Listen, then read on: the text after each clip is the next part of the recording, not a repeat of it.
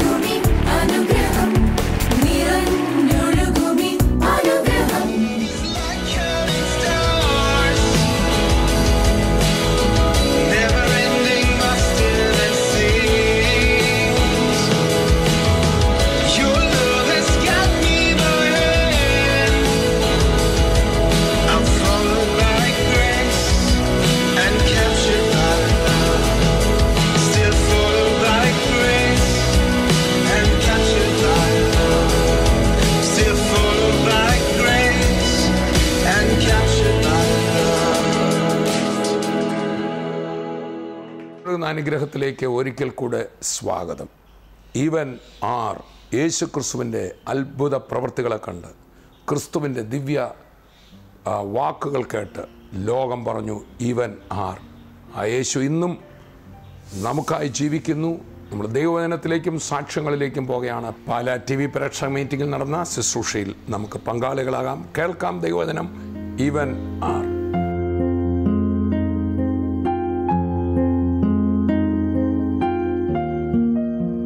ലൂക്കോസ് 8:25 വായിക്കാം.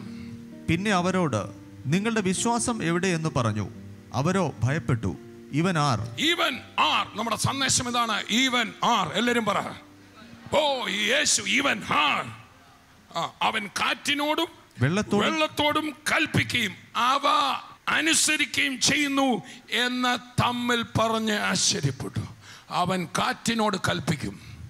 അവൻ പേര് വെള്ളങ്ങളോട് കൽപ്പിക്കും.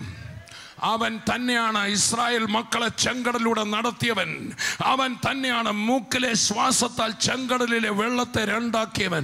ഇന്ന് നിന്നെ വിഴുങ്ങിക്കളയും എന്ന രീതിയിൽ നിൽക്കുന്ന പ്രതിസന്ധികൾ ഇന്ന് നീ വിശ്വസിക്കുന്നെങ്കിൽ നിനക്ക് ആ ജപ്തി നടക്കത്തില്ല, ആ ആത്മഹത്യ നടക്കത്തില്ല. നീ ഭാരത്തോടെ വന്ന ആ പ്രശ്നം നിന്നെ തൊടുകയില്ല. ഇന്ന് യേശുവിനെ നീ സ്വീകരിച്ചാട്ടെ. കർത്താവിനുള്ള വിശ്വാസത്താൽ നീ തന്നെ കൽപ്പിച്ചാട്ടെ. അവയെല്ലാം അവനെ അനുസരിച്ചു എന്ന് നമ്മൾ വായിക്കുന്നു. അടുത്തത് നമ്മൾ വായിക്കാൻ പോകുന്നത് ലൂക്കോസ് 9:6-9 വരെ വായിക്കാം. അവൻ പുറപ്പെട്ട് എങ്ങും സുവിശേഷിച്ചും രോഗികളെ സൗഖ്യമാക്കിയും കൊണ്ട് ഊരുതോറും സഞ്ചരിച്ചു. സംഭവിക്കുന്നത് എല്ലാം ഇടപ്രഭുവായ ഹെരോദാവ് കേട്ടു. അന്നത്തെ രാജാവായ ഹെരോദാവ്, ഇടപ്രഭുവായ ഹെരോദാവ് കേട്ടു, എൻ്റെ നാട്ടിൽ ഒരു ചെറുപ്പക്കാരൻ രോഗികളെ സൗഖ്യമാക്കുന്നു. ഭരണാധികാരിയുടെ ചെവിയിലെത്തി. ഈ ദിവസങ്ങളിൽ വാർത്തകൾ പാർലമെന്റിൽ എത്തുകയാണ്. ഈ ദിവസങ്ങൾ വാർത്തകൾ ലോക രാജ്യങ്ങളുടെ പാർലമെന്റുകളിൽ എത്തുവാൻ പോകുകയാണ്. ഈ ദിവസങ്ങളിൽ ദൈവമക്കളുടെ മധ്യത്തിൽ നടക്കുന്ന ദൈവപ്രവൃത്തികൾ, ഭരണകൂടങ്ങൾ ശ്രദ്ധിക്കുന്ന ദൈവപ്രവൃത്തികൾ നമ്മുടെ കണ്ണാൽ കാണാൻ പോകുകയാണ്. എന്നെ കേൾക്കുന്ന ദൈവമക്കളെ, നമ്മൾ മനുഷ്യനുണ്ടാക്കിയ കഥ പ്രചരിപ്പിക്കുന്നവരല്ല. മരണത്തെ ജയിച്ചുയർത്തെഴുന്നേറ്റവനും വേഗം മടങ്ങി വരാൻ പോകുന്നതും ഈ ലോകത്തിലെ ഭരണങ്ങൾക്ക് അന്തം വരുത്തി നീതിയുള്ള രാജാവായി ഭരിക്കാൻ പോകുന്ന യേശു രാജാവിന്റെ വചനമാണ് നമ്മൾ പറയുന്നത്. ഹല്ലേലൂയ, സ്തോത്രം. കർത്താവ് പറഞ്ഞു, ലോകത്തിലെ ഭരണാധിപന്മാരെ അനുസരിക്കണം. കൈസർക്കുള്ള കരം കൈസർക്ക് കൊടുക്കണം. ഇന്നാക്കി വെച്ചിരിക്കുന്ന എല്ലാ ഭരണാധികാരികളും ദൈവത്താലാണ്. നടക്കാൻ പോകുന്ന ഇലക്ഷന് വേണ്ടി നമ്മൾ പ്രാർത്ഥിക്കണം. ആരെയാണ് ദൈവം ആക്കി വെക്കുന്നത്? ദൈവമാണ് അവരെ ആക്കി വെക്കുന്നത്. നമ്മുടെ ഭരണാധിപന്മാർക്ക് നമ്മൾ കീഴ്പ്പെട്ടിരിക്കണം. എന്നാൽ യേശുവിനെ കുറിച്ചുള്ള ഈ രാജാവിന്റെ പ്രവൃത്തിയെക്കുറിച്ചുള്ള വർത്തമാനം ഇടപ്രഭുവായ ഹെരോദാവിന്റെ ചെവിയിൽ എത്തി. വായിക്കാം. യോഹന്നാൻ മരിച്ചവരിൽ നിന്ന് ഉയർത്തെഴുന്നേറ്റു എന്ന് ചിലരും ഏലിയാവ്. ഇവൻ ആരാ? ഇത് ഒരുപക്ഷെ യോഹന്നാൻ മരിച്ചവൻ ഉയർത്തെഴുന്നേറ്റതായിരിക്കാം. ഏലിയാവ് പ്രത്യക്ഷനായി എന്ന് ചിലരും. അതല്ല, പഴയ നിയമകാലത്ത് അത്ഭുതങ്ങൾ ചെയ്ത ഏലിയാവ്, തീ ഇറക്കിയ ഏലിയാവ്, രോഗിയെ സൗഖ്യമാക്കിയ ഏലിയാവ്, അപ്പം വർദ്ധിപ്പിച്ച ഏലിയാവ് വീണ്ടും പ്രത്യക്ഷപ്പെട്ടതാണെന്ന് ചിലർ പറഞ്ഞു. പുരാതന പ്രവാചകന്മാരിൽ ഒരുത്തനെന്ന് ഉയർത്തെഴുന്നേറ്റു എന്ന് ഇനിയല്ല എലീശയെ പോലെ മരിച്ചവരെ ഉയർപ്പിച്ച എലീശയെ പോലെ അപ്പം വർദ്ധിപ്പിച്ച എലീശയെ പോലെ പുരാതന പ്രവാചകന്മാരിൽ ആരോ ഒരുവൻ എഴുന്നേറ്റതാകാം എന്ന് മറ്റു ചിലരും പറയുകൊണ്ട് ഹെരോദാവ് ചഞ്ചലിച്ചു. ഈ ദിവസങ്ങളിൽ ഭരണകൂടങ്ങളെ പോലും ചഞ്ചലിപ്പിക്കുന്ന അത്ഭുതപ്പെടുത്തുന്ന അത്ഭുതങ്ങൾ എൻ്റെ യേശു അവിടെ ചെയ്തെങ്കിൽ ഈ നാളുകളിൽ വിശ്വസിക്കുന്ന മക്കളുടെ ഇടയിലും ചെയ്യാൻ പോകുകയാണ്.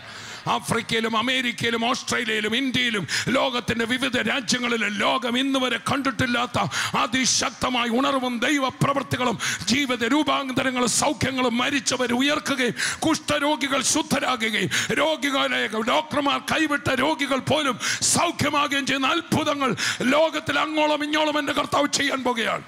ഹെരോദാവ് ഇത് കേട്ട് ചഞ്ചലിച്ചു. അടുത്ത വാക്യം, യോഹന്നാനെ ഞാൻ ശിരച്ഛേദം ചെയ്തു. യോഹന്നാനെ ഞാനാണ് ശിരച്ഛേദം ചെയ്തത്, കഴുത്ത് വെട്ടി കൊല്ലിച്ചത്.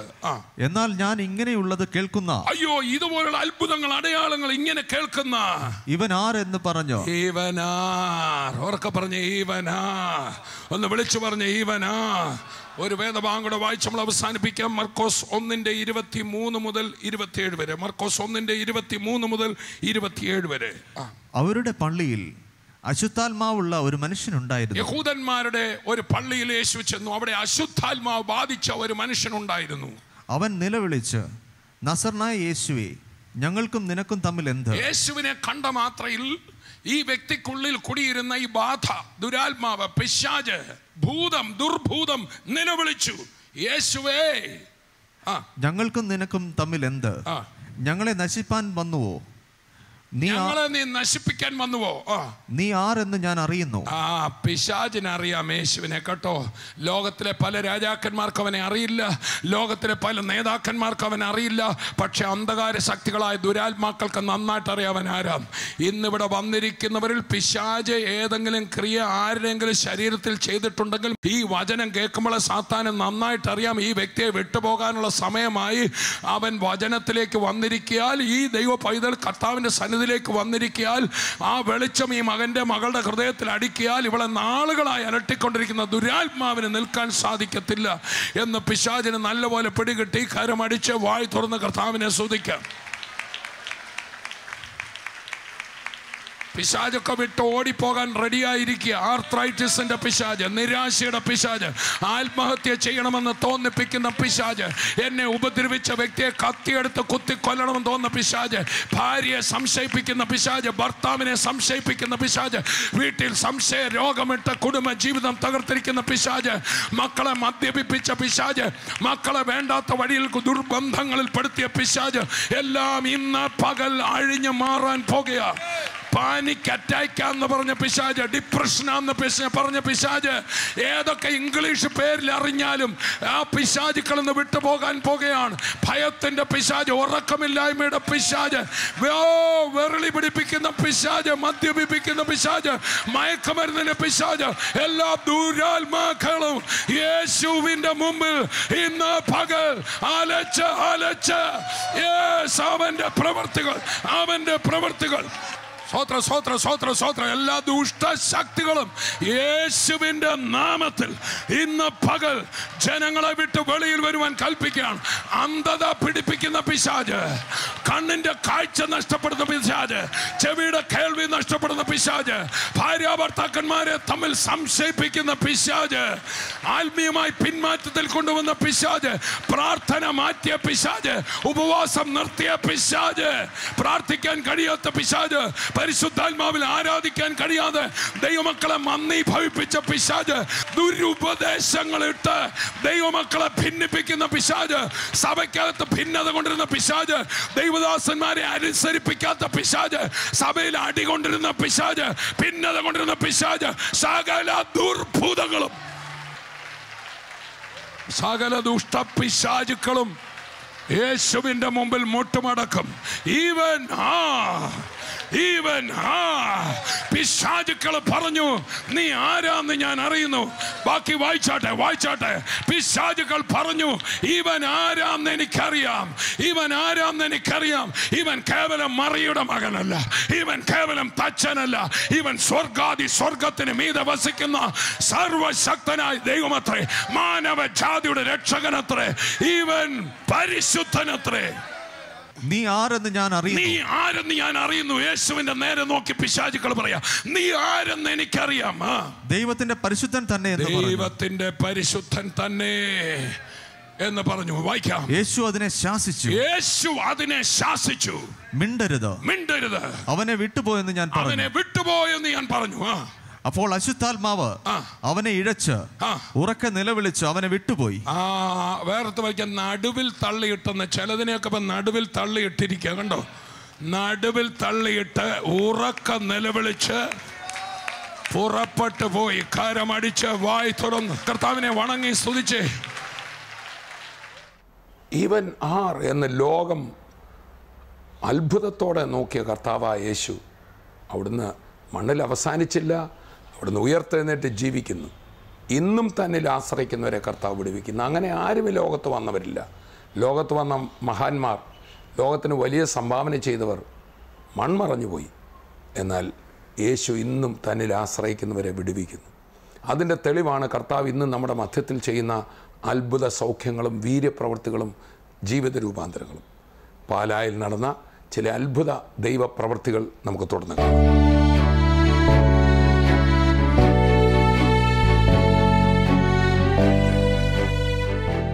2 മാസം മുമ്പ് ഈ സഹോദരിയുടെ ബ്രസ്റ്റിൽ ക്യാൻസറായിട്ട് ഇവിടെ പാലാ ഹോസ്പിറ്റലിൽ ചികിത്സയിലായിരുന്നു. മകള് നേഴ്സാണ്. അപ്പോൾ മകൾ പറഞ്ഞു, അമ്മയെ പോയി അത് നോക്കണം, ചികിത്സിക്കണം എന്നൊക്കെ പറഞ്ഞിട്ട് മാമോഗ്രാം ചെയ്യാൻ വേണ്ടി ഫ്ലൂയിഡ് വരുന്നുണ്ടായിരുന്നു. മാമോഗ്രാം ചെയ്യാൻ വേണ്ടി ഹോസ്പിറ്റലിലേക്ക് വരുന്ന സമയത്ത് ഒരു വെള്ളിയാഴ്ച രാവിലെ ആയിരുന്നു. നമ്മുടെ ഉപവാസ പ്രാർത്ഥനയ്ക്ക് വന്ന ഒരു സഹോദരി വഴിക്ക് വെച്ച് കണ്ടു. ഈ സഹോദരിയോട് പറഞ്ഞു, സഹോദരി ഇവിടെ ഒരു ഉപവാസ പ്രാർത്ഥന നടക്കുന്നുണ്ട്, വരാൻ പറഞ്ഞു. അങ്ങനെ ഭരണങ്ങാനത്ത് നമ്മുടെ ഉപവാസ പ്രാർത്ഥന കൂട്ടിക്കൊണ്ട് വന്നു. അവിടെ പ്രാർത്ഥനയ്ക്ക് വന്ന് വെള്ളിയാഴ്ച വന്നു. അതെ, അന്ന് ആദ്യമായിട്ട് വരിക. പ്രാർത്ഥനയ്ക്ക് വന്നു, ഞായറാഴ്ച വന്നു. അതിനുശേഷം ഈ ഫ്ലൂയിഡ് വന്നില്ല, ഇപ്പോൾ മുഴയില്ല, കുഴപ്പമില്ല. കർത്താവ് പൂർണ്ണമായിട്ട് സൗഖ്യമാക്കി. കർത്താവിൻ്റെ നാമത്തിൽ നന്ദി പറയുന്നു. ഈ പ്രാർത്ഥനയിലേക്ക് വന്നതിന് ശേഷം എനിക്ക് പുതുജീവൻ കിട്ടിയത് മാതിരിയാണ് കർത്താവ് എന്നെ അനുഗ്രഹിച്ചിരിക്കുന്നത്. ഈ അന്ന് പ്രാർത്ഥനയിൽ എന്താ സംഭവിച്ചതെന്ന് പറഞ്ഞാൽ എൻ്റെ മനസ്സിനകത്ത് വലിയൊരു ചാക്കിരിക്കുന്ന പോലെയായിരുന്നു. എനിക്കൊരു പ്രയാസം, ആരുമില്ലായിരുന്നു പറയാൻ. എനിക്കൊരു മോളേ ഉള്ളൂ. ആ മോള് ജോലി സ്ഥലത്തായിരുന്നു. പിന്നെ ചേട്ടൻ പണിക്ക് പോകും. പിന്നെ ഒരു കൂട്ടുകാരി ഉണ്ട്, അല്ലി എന്ന് പറഞ്ഞാൽ. ആ കൂട്ടുകാരിയുടെ സഹായത്തോടെയാണ് ഞാൻ ഈ പ്രാർത്ഥനാലയത്തിൽ വരാൻ കാരണം. വന്നു കഴിഞ്ഞപ്പോൾ എന്നോട് പറഞ്ഞ കൂട്ടുകാരി പറഞ്ഞു, ചേച്ചി വന്നൊന്ന് പ്രാർത്ഥിച്ച് കഴിയുമ്പോൾ കർത്താവ് അവിടെ നിന്ന് വിടുതൽ തരും. അപ്പം ഞാൻ പറഞ്ഞു, എനിക്ക് ഭയങ്കര പേടിയാണ്, എല്ലാ തരത്തിലും എനിക്ക് പേടിയാണ്. അല്ലി എന്നാണ് എൻ്റെ സഹോദരിയുടെ പേര്. ഈ അല്ലി കൂട്ടിച്ചുകൊണ്ട് വന്നു കഴിഞ്ഞതിന് ശേഷം ആദ്യത്തെ ഉപവാസ പ്രാർത്ഥന കൂടി കഴിഞ്ഞപ്പോൾ എൻ്റെ മനസ്സിന് ഭയങ്കര ഒരു സന്തോഷവും ഒരു ആ കെട്ടുപോലെ ഉണ്ടായിരുന്നു, അങ്ങ് മാറുന്നത് തോന്നി. അപ്പം പിന്നീട് ഞാൻ ഇവിടെ നമ്മുടെ ഈ പാലായിൽ തന്നെ പിന്നെയും പ്രാർത്ഥനയ്ക്ക് വന്നതിന് ശേഷം ഞാൻ ബ്രദറിനോട് ഞാൻ പറഞ്ഞു, ഇന്ന പോലെയാണ് എൻ്റെ കാര്യങ്ങൾ. പിന്നെ എനിക്ക് ആശുപത്രിയിൽ നിന്ന് എഴുതി തന്ന ഒരു ചീട്ടുകളും ഞാൻ കാണിച്ചു മരുന്ന് വാങ്ങിച്ചിട്ടുമില്ല. പിന്നെ ചെക്കപ്പിന് പറഞ്ഞു വിട്ടിട്ട് ഞാൻ പോയുമില്ല. ഒരു പ്രാവശ്യം പോയി ചെക്കപ്പ് ചെയ്ത് കഴിഞ്ഞപ്പം ഇതിനൊരു കുഴപ്പമില്ലെന്നും പറഞ്ഞു വിട്ടു. അതോടുകൂടി ഞാൻ കർത്താവിന്റെ നാമത്തിൽ ഫ്ലൂയിഡ് വരികയൊക്കെ ചെയ്യുമായിരുന്നു. ഉണ്ടായിരുന്നു, അതെല്ലാം നിന്നു. മുഴ അറിയാമായിരുന്നു? അറിയാമായിരുന്നു. അത് രണ്ടാമത് ഒന്നും കൂടെ ചെക്കപ്പ് ചെയ്ത് നോക്കിയതിന് ശേഷം എൻ്റെ മോളുടെ ജോലി ചെയ്തുകൊണ്ടിരുന്ന ഡോക്ടറിന് അയച്ചു കൊടുത്തു കഴിഞ്ഞതിന് ശേഷം അതിലൊരു കുഴപ്പവും ഇല്ലെന്നുള്ളത് അറിഞ്ഞതിന് ശേഷമാണ്.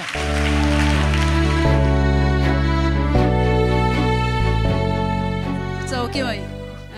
തൊട്ടപ്പോൾ ഒരു തണുപ്പ് വന്നു, സൗഖ്യമായി. എത്ര നാളായിട്ടുണ്ടായിരുന്നു? ഒരാഴ്ച മിച്ചം ഇങ്ങനെ ഭയങ്കര വേദനയായിരുന്നു.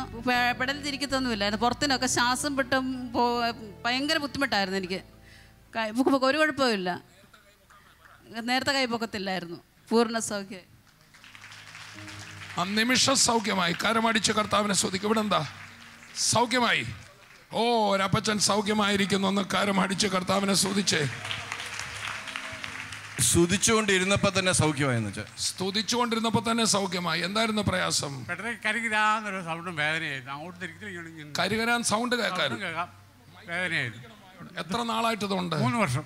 3 വർഷമായി ഇങ്ങനെ പെടല് തിരിക്കുമ്പോൾ കരുകരാന്ന് ഒച്ച കേൾക്കും. അതിവേദനയായിരുന്നു. സ്തുതിച്ചോണ്ടിരുന്നപ്പോൾ തന്നെ അപ്പച്ച സൗഖ്യമായി. ഇപ്പൊ സൗഖ്യമായി. ആ ശബ്ദം മാറിയോ? മാറി. ഒന്ന് അനക്കിക്കേ. ശബ്ദമില്ല. ശബ്ദമില്ല. സൗഖ്യമായി. വേദനയും മാറി. കർത്താവിന്റെ അത്ഭുതപ്പെടുത്തലിനായി അത്ഭുതമേശുവിൻ നാമം വിഭൂയിലെങ്ങും ഉയർത്തിടാം. അത്ഭുതമേശുവിൻ നാമം വിഭൂയിലെങ്ങും ഉയർത്തിടാം. എന്തായിരുന്നു സഹോദരി? എനിക്ക് പെടലിക്ക് വേദനയായിരുന്നു. അപ്പം അതുകൊണ്ട് ഈ കൈ അനക്കത്തില്ലായിരുന്നു.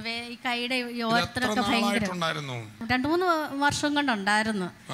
അപ്പം അത് കൈ കൊണ്ട് ഒന്നും ചെയ്യാനൊന്നും പറ്റത്തില്ലായിരുന്നു. എന്നാലും ഈ പെടലിയുടെ അസ്ഥി അകൽച്ച ഉണ്ടെന്ന് പറഞ്ഞതിന്റെ പേരിലാണ് ഈ കൈക്ക് വേദന. തലാണിയൊന്നും വെക്കത്തില്ലായിരുന്നു. പറഞ്ഞായിരുന്നു. അപ്പം പാല ഗവൺമെന്റ് ആശുപത്രിയിലാണ് കാണിച്ചത്. ഞാൻ എക്സ്റേ എടുത്തൊക്കെ നോക്കുകയൊക്കെ ചെയ്തായിരുന്നു. ഇപ്പൊ എനിക്ക് കൈ പൂർണ്ണ സൗഖ്യമായി. പുറമോട്ടൊന്നും കൈ എടുക്കത്തില്ലായിരുന്നു. ഇപ്പൊ കരമൊന്ന് അടിച്ച് കർത്താവിനെ സ്തുതിച്ചേ. യേശു മാറാത്തവൻ, യേശു മാറാത്തവൻ, യേശു മാറാത്തവൻ. 2 കൊല്ലമായി എനിക്ക് കൈ പുറകോട്ട് തിരിക്കാൻ മേലായിരുന്നു. ഇവിടെ വന്ന് പ്രാർത്ഥനയ്ക്ക് വന്ന് എനിക്ക് കുറവുണ്ട്. ഇന്നിപ്പോൾ ഞാൻ കൈ ഇങ്ങനെ കറക്കി കൊടുക്കുകയൊക്കെ ചെയ്തപ്പോൾ എനിക്ക് നല്ല ഭേദമായി, സൗഖ്യമായി. ഡോക്ടറെ കണ്ടായിരുന്നോ? ഡോക്ടറെ കണ്ടപ്പോൾ എൻ്റെ കൈയുടെ മുട്ടിനകത്തൊരു മുഴയായിരുന്നെന്നാണ് പറഞ്ഞത്. അന്ന് എന്നോട് പറഞ്ഞു ഓപ്പറേഷൻ ചെയ്യണം. ഞാൻ അതിനൊന്നും പോയില്ല. അത് കുറേ മരുന്നൊക്കെ ഇങ്ങനെ കൈ തിരിയത്തില്ലായിരുന്നു. തിരിക്കാനും ഇങ്ങനെ കിടക്കാനൊക്കെ ബുദ്ധിമുട്ടായിരുന്നു എനിക്ക്. ഇന്ന് എനിക്ക് കൈക്ക് ഇങ്ങനെ വേദനയായിരുന്നു. കൈയുടെ മുട്ടിനൊക്കെ എനിക്ക് ഭയങ്കര വേദനയായിരുന്നു. മുട്ടിനകത്തൊരു മുഴ പോലെ സാധനം. എനിക്ക് ഒന്നും ചെയ്യാൻ ഇല്ല. പ്രാർത്ഥിച്ചു കഴിഞ്ഞാൽ പൂർണ്ണമായി മാറി. മുഴ മാറിയിട്ടുണ്ട്. ചെക്ക് ചെയ്യണം. ഒന്നുകൂടെ വന്ന് സാക്ഷ്യം പറയണം. കരമടിച്ച് നമുക്ക് കർത്താവിനെ സ്തുതിക്കാം. എൻ്റെ പെടലിക്ക് നല്ല വേദന ഉണ്ടായിരുന്നു. വർഷങ്ങളായിട്ടുള്ള വേദനയായിരുന്നു. ഈ കൈയുടെ ഓരത്തിന് ഇവിടെ വന്നപ്പോൾ പോലെ ഈ കൈയുടെ ഓരത്തിന് ഇവിടെ നല്ല വേദനയായിരുന്നു. ഞാനിങ്ങനെ തിരുമുകയും ചെയ്തു. ഇപ്പോൾ വേദനയില്ല. എൻ്റെ പെടലിക്കും വേദനയൊന്നുമില്ല. വർഷങ്ങളായ വേദന മാറി. വർഷങ്ങളായിട്ട് എൻ്റെ പെടലിക്ക് വേദന. ആ വേദന കർത്താവ് തൊട്ട് സൗഖ്യമാക്കി. ഒന്ന് കരം അടിച്ച് കർത്താവിനെ സ്തുതിക്കും. ഇവിടെ പെടലി വേദനയും പെടലിക്ക് കഴപ്പമായിരുന്നു. ഇപ്പോൾ അത് മാറി. അന്നേരം എനിക്ക് കൈ അങ്ങോട്ടും ഇങ്ങോട്ടും അനക്കത്തില്ലായിരുന്നു. ഇപ്പോൾ കൈ ശരിക്കും അനക്കാം. ഈ കൈ ഇങ്ങോട്ടും കൊണ്ടെടുത്തില്ലായിരുന്നു, ഇവിടെ ഇങ്ങോട്ടും കൊണ്ട്. പിന്നെ തോളലൊരു മുഴ ഉണ്ടായിരുന്നു, അതിപ്പോൾ എനിക്കില്ല. ഇപ്പം പ്രാർത്ഥിച്ചു കഴിഞ്ഞപ്പോൾ ഇല്ല. എനിക്കൊരു മിന്നൽ പോലെ തോന്നി. ഇപ്പം മുഴയില്ല. എൻ്റെ ഇവിടെ ഒരു മുഴ ഇത്രയും മുഴുപ്പുണ്ടായിരുന്നു. അറിയായിരുന്നു. മുഴുപ്പ് നിൽക്കുമായിരുന്നു. മുഴുപ്പിൽ നിന്ന മുഴ അപ്രത്യക്ഷമായി. ഈ കൈ ഇങ്ങോട്ട് വെക്കാൻ മേല, ഈ കൈ ഇങ്ങോട്ട് വെക്കാൻ മേല. ഇപ്പം 2 കൈയും അങ്ങോട്ടും ഇങ്ങോട്ടും വെക്കാം. യേശു വലിയൊരു സർജറി നടത്തി മകളെ സൗഖ്യമാക്കിയതിനായി ചേർന്ന് കർത്താവിനെ സ്തുതിക്കാം. ഞരമ്പിനകത്തൊരു വേദന ഉണ്ടായിരുന്നു. ഇപ്പൊ വേദനയില്ല. അല്ലെ എപ്പോഴും ഇങ്ങനെ വേദനയായിരുന്നു. ഇങ്ങനെ തലയ്ക്കകത്തോട്ട് വേദനയായിരുന്നു. അത് മാറി. കാലക്കൂടെ സമ്പൂർണ്ണ സൗഖ്യം കർത്താവ് കൊടുത്തതിനായി ആർപ്പോടെ നമുക്ക് കർത്താവിനെ സ്തുതിക്കാം. 2 മാസമായിട്ട് എൻ്റെ പെടലിക്ക് വേദനയായിരുന്നു. ഇപ്പോൾ വളരെ മാറി, സൗഖ്യമായി. ചേർന്ന് കർത്താവിനെ സ്തുതിക്കാം. എനിക്ക് പെടലിക്ക് വേദനയും കൈ പോക്കാൻ മേലാത്ത രീതി വേദനകളായിരുന്നു. സൗഖ്യമായി. അടുത്തയാൾ 2 വർഷത്തോളമായി എനിക്ക് കൈയുടെ മസിൽ ഇങ്ങനെ വേദനയായിരുന്നു. അപ്പോൾ ഡോക്ടർ പറഞ്ഞു ഇനിയൊന്നും ചെയ്യാനില്ല, കൈയുടെ മസിലിൻ്റെ ഇത് കുറഞ്ഞു വരുന്നതാണ്, അതുകൊണ്ട് ഇനി വേറെ മരുന്നും ചെയ്യാനില്ല, ഒരു ഇഞ്ചക്ഷൻ കൂടി തരാമെന്ന് ഒരു ഇഞ്ചക്ഷൻ തന്നു. പക്ഷേ എന്നിട്ടും നീ 2 വർഷത്തോളമായിട്ട് ഈ കൈയുടെ ഈ മസിലിന് ഇവിടെയും ഈ പെടലിൽ ഭയങ്കര വേദനയായിരുന്നു. അപ്പോൾ ഇന്നത് ദൈവം സൗഖ്യമാക്കി. കർത്താവ് സൗഖ്യമാക്കി. പല ചികിത്സകൾ ചെയ്തിട്ടും വിടുതലായില്ല. യേശു സൗഖ്യമാക്കി. കഴിഞ്ഞ 12 വർഷമായിട്ട് എനിക്ക് ഭയങ്കര പെടലിക്ക് വേദനയും ഭയങ്കര വെട്ടലുമായിരുന്നു. അതിന് ഞാൻ ഒത്തിരി ഭാരപ്പെട്ട സമയത്താണ് ഞാൻ സ്വർഗീയ വിരുന്നിലോട്ട് കടന്നു വന്നത്. ഇപ്പോൾ എൻ്റെ കർത്താവ് എൻ്റെ കരനെ അടിച്ച് പ്രാർത്ഥിക്കാൻ തക്കവണ്ണം എന്നെ ദൈവം എന്നെ മഹത്വപ്പെടുത്തി. യേശുവേ, എൻ്റെ ഈ കൈ അധികം പൊക്കത്തില്ലായിരുന്നു. കൈ അടിക്കുമ്പോൾ കഴപ്പായിരുന്നു. കൈക്ക് പെള്ളിയൊക്കെ നന്നായിട്ട് വെട്ടുമായിരുന്നു. പൂർണ്ണമായിട്ട് സൗഖ്യമായി. യേശുവേ, സ്തോത്രം. Hallelujah, hallelujah. ഞാൻ പാടിടും, യേശുവിനെ ആരാധിക്കും. ഹല്ലേലൂയ, ഞാൻ വാഴ്ത്തിടും സർവശക്തനായവനെ. ഹല്ലേലൂയ, ഞാൻ പാടിടും, യേശുവിനെ ആരാധിക്കും. ഹല്ലേലൂയ, ഞാൻ വാഴ്ത്തിടും സർവശക്തനായവനെ. ഇപ്പോൾ നമ്മൾ ഈ സാക്ഷ്യം കണ്ടപ്പോൾ തന്നെ ഒരു വലിയ വിശ്വാസം നമ്മുടെ ഉള്ളിലുണ്ടായി. നമ്മൾ പ്രാർത്ഥിക്കാൻ പോവുക. ക്യാൻസറുകൾ സൗഖ്യമാവും. പിശാചിൻ്റെ ബന്ധനങ്ങളൊക്കെ വിട്ടുമാറും. അത്ഭുതകരമായ വിടുതൽ ഇപ്പോൾ തന്നെ ഉണ്ടാകും. പ്രാർത്ഥിക്കാം. പിതാവേ, ഞങ്ങളങ്ങേ സ്തുതിക്കുന്നു. ഇത് കണ്ടുകൊണ്ടിരുന്ന ഓരോ വ്യക്തികളുടെ മേലും ഞങ്ങളിന്ന് കേട്ട വചനം പോലെ കർത്താവെ, നിന്നെ പോലെ മറ്റാരുമില്ല, ഇവനാർ എന്ന് ലോകം പറഞ്ഞ് ഞങ്ങളുടെ കർത്താവ് ജീവിക്കുന്നല്ലോ. പാപം മോചിക്കാൻ കഴിയുന്ന അവിടുന്ന് മാത്രമേ ഉള്ളൂ. രോഗം സൗഖ്യമാക്കുന്നവൻ, പ്രകൃതി ശക്തികളെ അടക്കുന്നവൻ അങ്ങ് മാത്രമേ ഉള്ളൂ. നിത്യജീവൻ പകരുന്നവൻ യേശുവെ അങ്ങ് മാത്രമേ ഉള്ളൂ. ഇന്നത് കേട്ടുകൊണ്ടിരിക്കുന്ന വ്യക്തികളിൽ ഏത് പ്രയാസമാണോ കർത്താവ് വിടുവിക്കുന്നതിനായി സ്തോത്രം. മരണഭയങ്ങൾ മാറ്റണം. രോഗബന്ധനങ്ങൾ യേശുവിൻ്റെ നാമത്തിൽ അഴിയട്ടെ. ഏത് തടസ്സങ്ങളോ പ്രതിസന്ധികളോ ഉണ്ടോ യേശുവിൻ്റെ നാമത്തിൽ മാറിപ്പോകട്ടെ എന്ന് ഞാൻ കൽപ്പിക്കുന്നു. കർത്താവിൻ്റെ തൃക്കരം നീട്ടിയതിനായി സ്തോത്രം. പ്രാർത്ഥന കേട്ടതിനായി നന്ദി. യേശുവിൻ നാമത്തിൽ തന്നെ ആമേൻ, ആമേൻ, ആമേൻ. നിങ്ങളിപ്പോൾ തന്നെ ശരീരങ്ങൾ എന്താണോ ചെയ്യാൻ മേലാത്ത ചെയ്യണം. അത്ഭുത സൗഖ്യം കർത്താവ് തരുന്നുണ്ട്. തുടർന്ന് നമ്മൾ കേൾക്കാൻ പോകുന്നത് ആ പാലാ TV പ്രേക്ഷക മീറ്റിങ്ങിൽ കഴിഞ്ഞ നാളുകൾ നമ്മുടെ ഇതുപോലെയുള്ള ഓരോ എപ്പിസോഡുകൾ സ്പോൺസർ ചെയ്തവരെ ഞാൻ വിളിച്ചപ്പോൾ അവർ വന്ന് പറഞ്ഞു, വളരെ സാധാരണക്കാരായ സഹോദരി സഹോദരന്മാർ, ഇന്നത്തെ ഈ പ്രോഗ്രാമും ഒരു കുടുംബം സ്പോൺസർ ചെയ്തുകൊണ്ടാണ് നടക്കുന്നത്. സോ നമുക്ക് അവരുടെ ആ കർത്താവിന് വേണ്ടി അവർ കൊടുത്തതിൻ്റെ സാക്ഷ്യം ഒന്ന് കേൾക്കാം. പാലായിലെ TV പ്രേക്ഷക മീറ്റിങ്ങിൽ നിന്നാണ് ഞാൻ സംസാരിക്കുന്നത്. ഇവിടെ തന്നെ നമ്മുടെ TV പ്രോഗ്രാം സ്പോൺസർ ചെയ്തവരെ കാണുന്നു. നിങ്ങളൊന്ന് മുമ്പോട്ട് വരാമോ? എനിക്ക് നിങ്ങളെ ഒന്ന് കണ്ടാൽ കൊള്ളാം. ഇവരാരും വലിയ കോടീശ്വരരൊന്നുമല്ല, സാധാരണക്കാർ. ഇങ്ങോട്ട് വന്നാട്ടെ. സ്തോത്രം. ഇവരെ ഒന്ന് കൈയടിച്ച് എല്ലാവരും ഒന്ന് അഭിനന്ദിച്ച് നമ്മുടെ TV programme sponsor ചെയ്യുന്നവരായി Pala TV പ്രേക്ഷക മീറ്റിങ്ങിൽ വന്ന സഹോദരങ്ങൾ അതേണ്ട് ഈ നിൽക്കുന്ന അമ്മച്ചി ഒരു TV പ്രോഗ്രാം സ്പോൺസർ ചെയ്തോ? ചെയ്തു. എവിടുന്നാ പൈസ കിട്ടിയേ? പൈസ ഞാൻ ജോലി ചെയ്ത് വീട്ടിലെ പിള്ളേർ എനിക്ക് 10,000 രൂപ തന്നായിരുന്നു. അപ്പോൾ വീട്ടു ജോലി ചെയ്ത് ആ വീട്ടിൽ നിന്ന് കൊടുത്ത 10,000 രൂപ TV പ്രോഗ്രാമിന് വേണ്ടി കൊടുത്ത ഈ ആൻറ്റിക്ക് ലോകമുള്ള എല്ലാ TV പ്രേക്ഷകരും നിങ്ങൾ കൈനീട്ടി മകളെ ഒന്ന് അനുഗ്രഹിച്ച് അവരുടെ തലമുറ അനുഗ്രഹിക്കപ്പെടും. സ്തോത്രം. സ്പോൺസർ ചെയ്തു. എവിടുന്നാ പൈസ? എന്തോ ജോലിയാ? പണി ചെയ്ത് കിട്ടിയതാ. എന്നാ പണി? വീടുകളിൽ പോകുന്ന, വീടുകളിൽ പോയി പണി ചെയ്യുന്ന ഈ സഹോദരി നമ്മുടെ ഒരു TV പ്രോഗ്രാം സ്പോൺസർ ചെയ്തിരിക്കുന്നു. കരമൊന്നടിച്ച് കർത്താവിനെ സ്തുതിക്കും. സഹോദരൻ ഷിബു ബ്രദറും TV പ്രോഗ്രാം സ്പോൺസർ ചെയ്തു. അദ്ദേഹത്തെ എനിക്കറിയാം. അദ്ദേഹം വലിയൊരു കോടീശ്വരനൊന്നും അല്ല, സ്പോൺസർ ചെയ്തു. ഈ സഹോദരൻ സ്പോൺസർ ചെയ്തു. ഈ ബ്രദർ സ്പോൺസർ ചെയ്തു.